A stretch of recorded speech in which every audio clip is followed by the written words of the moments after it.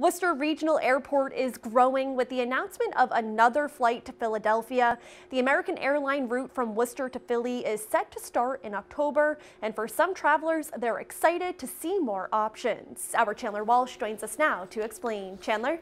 Olivia, American Airlines' original announcement included a single daily flight departing and arriving in Worcester around 9 a.m.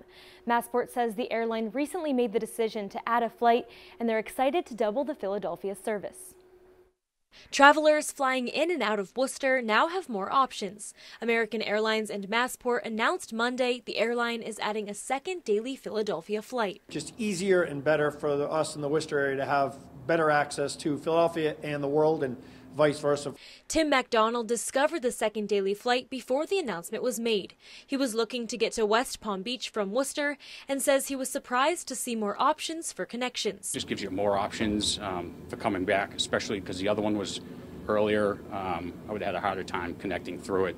This makes it perfect. The new American flights depart Worcester around 6 a.m. and 4 p.m. and arrive in Worcester around 4 and 10:30 p.m. The original flight times caused mixed reviews for travelers who were concerned they couldn't make same-day connections or leave and arrive back in Worcester on the same day. This is going to cut into a lot of that concern because now we have an afternoon flight coming in and an afternoon flight leaving. The new service is happy news to some. Bill Randall runs a Worcester Airport blog called Fly ORH.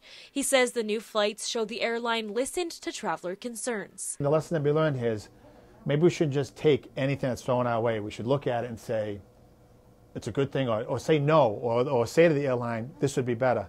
Randall expects the new service will put pressure on JetBlue to also add a second daily flight. If American has 2 flights and JetBlue has 2 flights, other airlines are going to look at Worcester. Flight prices are currently listed as $132 round trip, as low as $132 round trip.